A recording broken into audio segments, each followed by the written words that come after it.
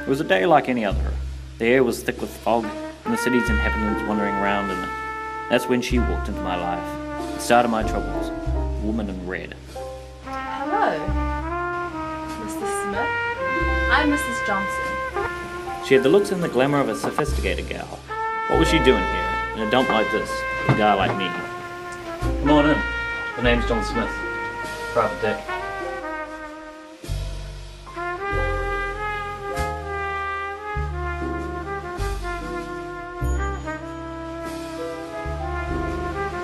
I'm sorry to have bothered you, Mrs. Smith, but Call me John, Mrs. Johnson. Oh, okay. Then you may call me Ivor. I don't know if you can help me, but the police wouldn't be concerned. Of course I can help. I'm better than half the cops in the city. Well, it's my sister. She's missing. I last talked to her yesterday on the phone. She sounded frantic, like something was wrong. Missing person, you say? I see. I'll take it, but I can't guarantee I'll get her back. Where was the last place you saw her? Her apartment. I had a look there, but no luck. Maybe you could do better. She lives over in Warburton in the old Callow estate. Here's a spare key.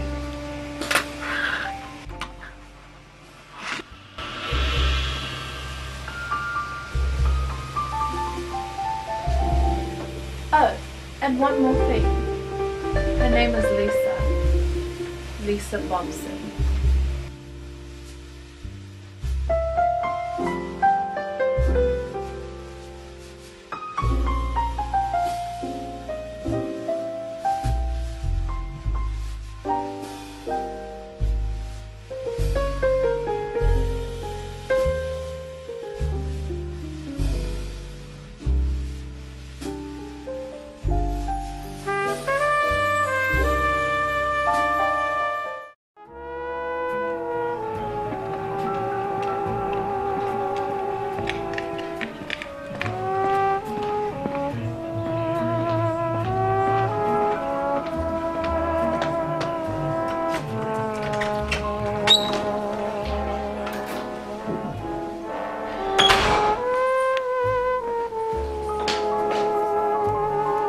Finding her here would probably be too much to ask for. I guess.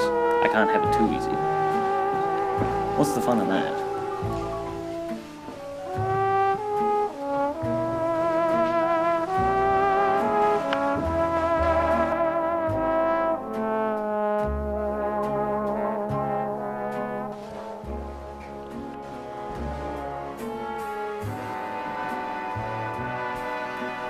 The room had the smell of a perfume. Yup, woman smell. No doors or windows broken, so no forced entry. She left on her own accord. Drawers were still filled with clothes. She wasn't planning on going anywhere anytime soon.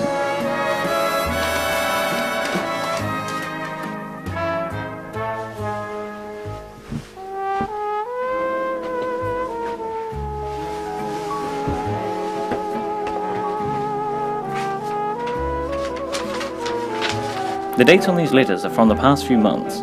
Is this her boyfriend? No, the sister would have told me. Possibly a secret admirer. The initials were R.A.J. Royal England Jockeys? Rough electrical jazz? Didn't make sense to me. The one on top was the most recent, a couple of days old. It said things of love and time spent together. Sappy poems and such. Meet me at Garrick's, a motel on the 5th. That was yesterday, the only lead I had.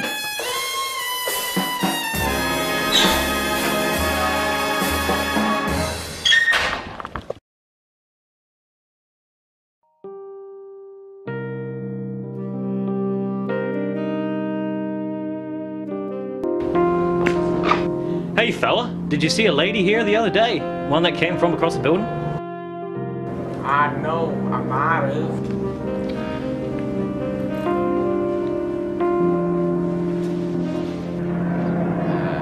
Yeah, now that you mention it, I think I did. She was a real pretty thing. Talking to her sis, she was. Is that all? Any hints to where she was going?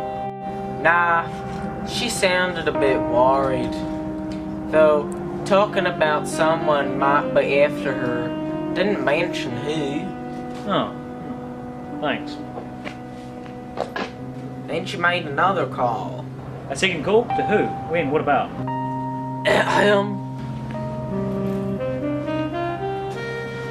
To some guy, lovey-dovey stuff. You're too good to me. See you soon, Garrix. Sounds like someone was testing her. I don't know, I couldn't hear what she said. Thanks.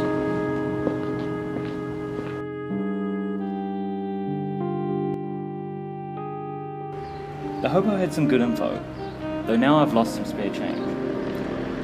I'm off to Garrick's, where the seedy motel, where a missing person and a mysterious friend stay.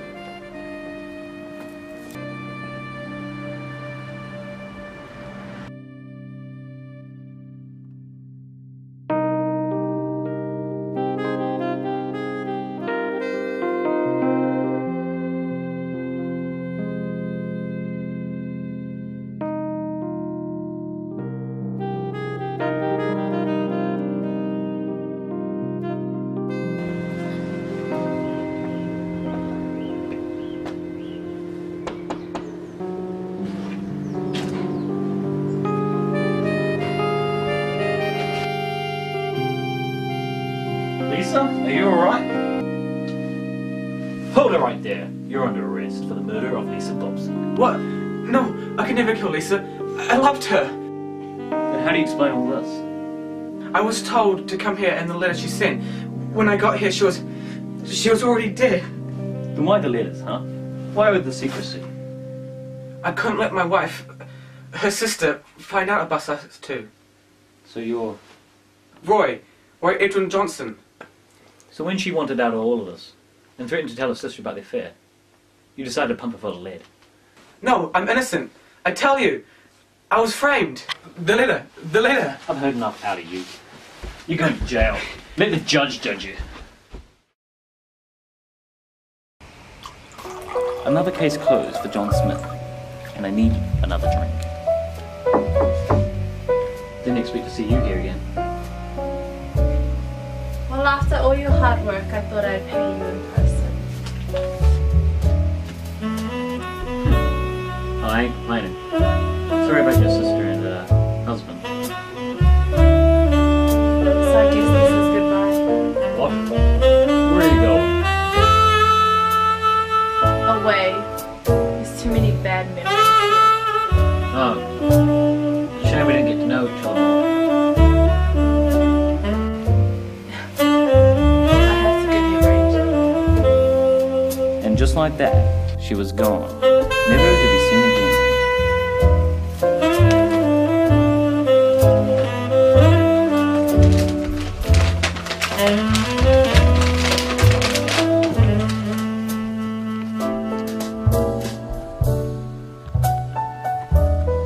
That's when I knew it.